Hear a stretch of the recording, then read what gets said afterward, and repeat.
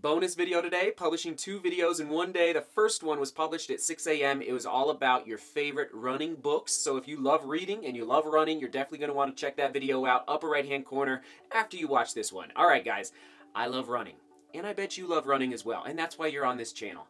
I love running so much that I signed up in 2018 for a 50-mile race and a 100-mile race.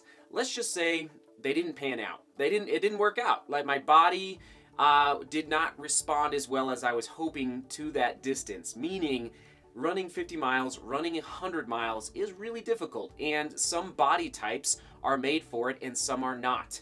But it doesn't mean that I was not interested in giving those distances a shot, and I did. And yes, those videos are in the upper right hand corner as well. But man, we're talking challenges, a ton of challenges in the actual race, but also in the training. So in 2019, as you guys know, I'm interested in coming back down to the marathon distance, the half marathon distance, and I'll probably run 150K in 2019. Therefore, as I was preparing for the 50-mile distance and the 100-mile distance, I was running a lot.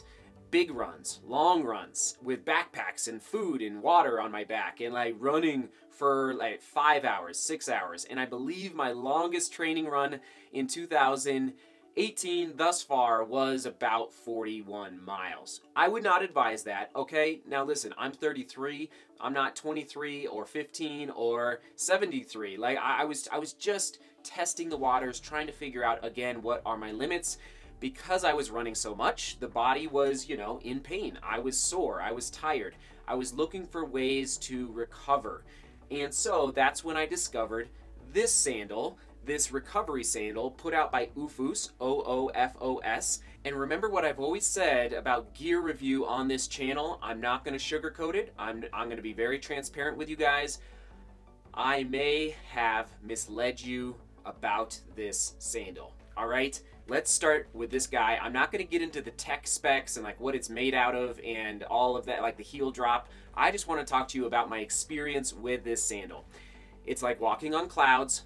It is amazing. It feels so comfortable. However, I'm actually now in the camp that it's almost too much cushion. It's so squishy. I think that this sandal does not provide enough support, especially if you have a history of injuries. Am I saying that this sandal contributed to my plantar fasciitis? I'm not ruling it out. Will I ever know? No, I will not. I will not know if this sandal contributed to my plantar flaring up. However, when I wear this sandal now, it feels good. Like it absorbs the impact. Supposedly it absorbs about 37% of the impact of every step when you walk. That's a lot, 37%. But now I'm second guessing wearing this sandal for like three months straight when I was running, 30-mile long runs, 40-mile long runs to get ready for a 50 and 100-mile race. Guys, and this is the question of the day. Have you ever worn the Oofos sandal or the Hoka Recovery Slide Sandal? And if so, what was your experience in either one? All right, let's go to the Hoka Slide.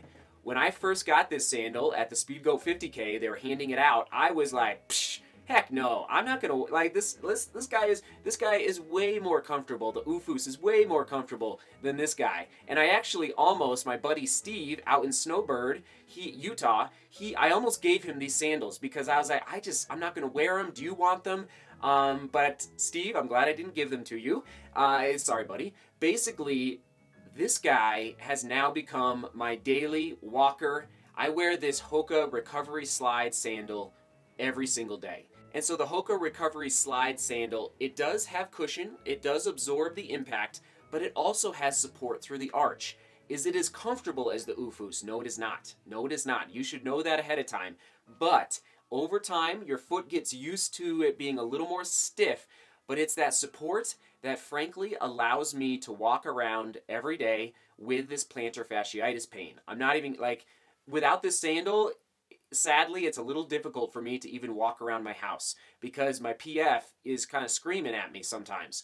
but in this guy, I'm able to do so. In addition, a little bonus, right now, this Hoka Recovery Slide Sandal is, I believe, $35, so it's been reduced about $15 online, so it's about $35 for a pair of these right now. Whereas the Oofos, I believe they hover around the $45 to $50 mark.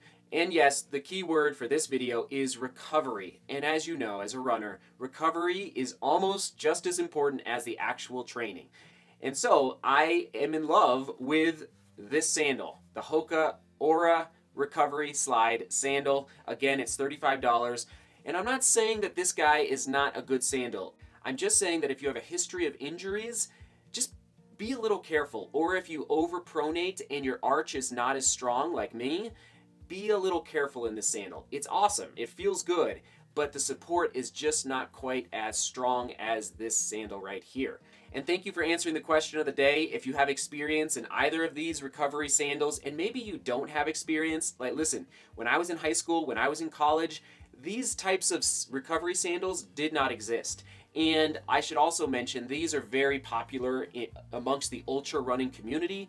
It may be I don't even know, like, do marathon runners and half marathon runners wear these things around? I'm not even sure. Like, I'm just starting to get into the marathon distance. So anyway, that concludes the second bonus video of the day. Thank you for watching. Thanks for commenting. And I am curious to hear your thoughts on which sandal you prefer. And maybe there's another one out there that I don't even know about. Let me know down in the comments. You guys rock. Thanks for being here. Thanks for watching again. We'll see you tomorrow.